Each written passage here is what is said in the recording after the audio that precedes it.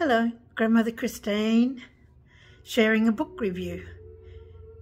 Did you know, as well as being an artist, an author, a mentor, I also self-publish all my books, all my workshops, all that needs to be done with our Create a Book Challenge, which is a give back program my family do for our wee ones, the children of our world.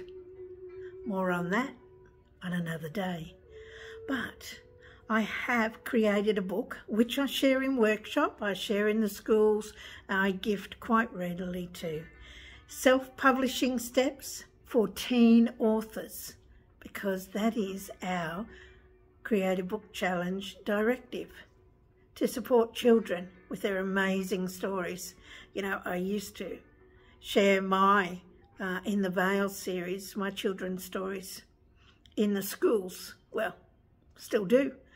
But I'm amazed how they correct my grammar. Not hard to do. Or my spelling. Definitely not hard to do.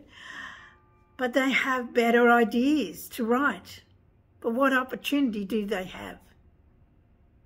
So I felt there was an opportunity to support the next generation with their amazing stories. Us adults write children's stories all the time, but these children that I've heard create some amazing stories and should be published.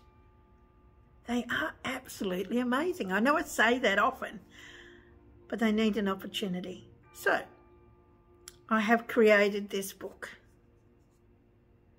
which I share in my workshops, I share in schools, and I share in my Create a Book Challenge. Self-Publishing Steps for Teenage Authors is a book that goes from A to Z, from step 1 to launch time and beyond, on how to create your wee story into a book.